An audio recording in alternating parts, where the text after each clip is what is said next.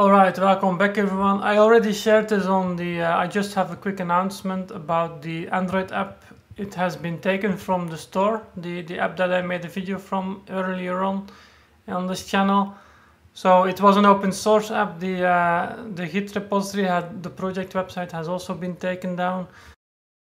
So I'll just quickly go over what happened. I got a notification from Google in an email that they received a DCMA request and that they, based on that, they removed the app from the Google Play Store. So as a developer, I have 3 accounts. I have the Google Play Store account, which makes me, that's a cost of 25 euros once, and then I'm able to upload the APK files that I built to the App Store so that Android users can download the app and install it on their device.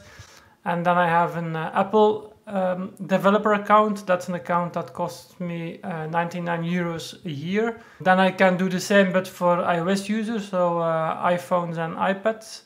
And then I have a third account with Atlassian, a bitbucket account that enables me to publish the code online so that others can, because it's an open source app, and that way others can read the code but also commit their own changes, and then those changes can be merged within the code branch and released within the app builds.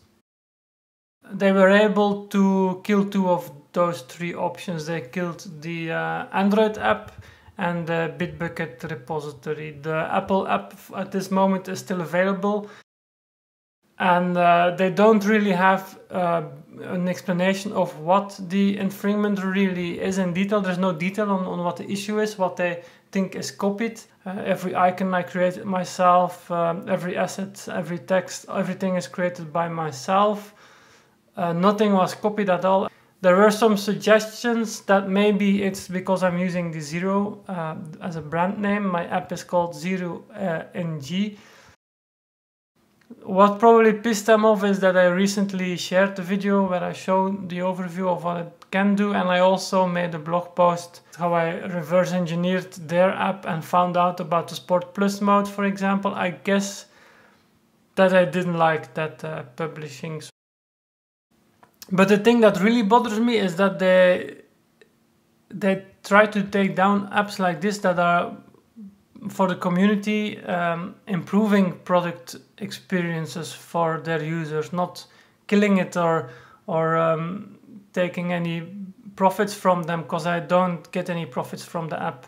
But anyway, somehow they find it necessary to. I hope they paid a lot for the lawyer to take it down or to create the requests.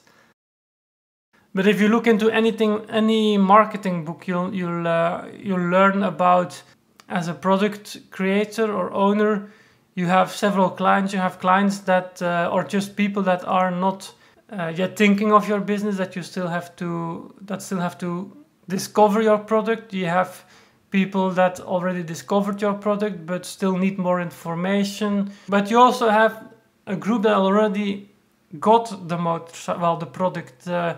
And any marketing will explain that last group, the group that already got your product, that's the group that you have to really treat well. You have to help them with support. You have to do anything you can to help that group, because that group is the group that will talk to other people like, I really like this product, you should really try it. Yeah, sure, it's the best there is, and so on. Those are the people that will convince others about how great their experience was, if their experience was great at all. So it was open source. I hope I can make it open source again, and that the source will stay online. If I need to, I'll change some things. Thanks for listening.